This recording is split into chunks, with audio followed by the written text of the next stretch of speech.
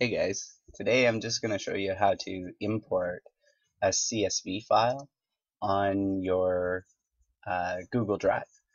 So sometimes you get these files, they kind of look like this, and they've got these commas separating each of these, which is exactly what this is, comma separated value. So if I want to make this editable in a spreadsheet, I can do this a few different ways. Now, if you have the Chrome browser, you can simply just drag this in. And if conversion is off, I'll show you a way to convert this, because if we click on this now, it'll only let us re-download it.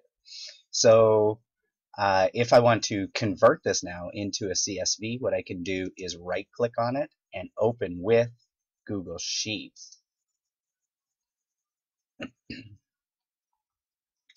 And here's my CSV file now. It's labeled up here, and you can start making edits and everything.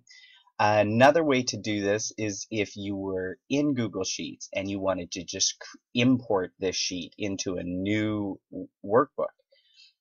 We could do that as well. So I could call this my imported sheet and click File, Import, and then we'd find the file on the computer. So I had this on the desktop. I'm just going to change the view here to details and get my asset import.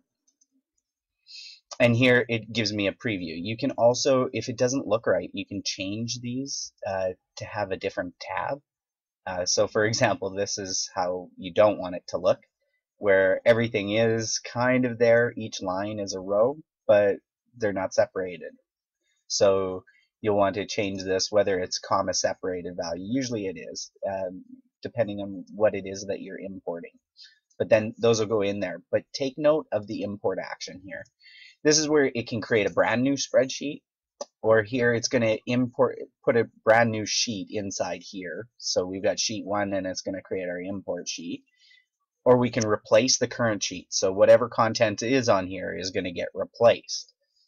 And we can append rows to the current sheet or replace data starting at the selected row. So if I wanted to, say, have this come in at a different line other than 1 up here, then I could go to line 15 and then replace data at selected cell. And then I can go import. Now here it's going to come in as line 1. But that's a few different ways of importing these. If you have conversion turned on, I don't like to turn it on just because if I'm dragging files into here, I want them as the original format. But you can have this confirmed before each upload. So when I drag it, it's going to say convert document. So I can say it this way. And this is just going to create yet another version.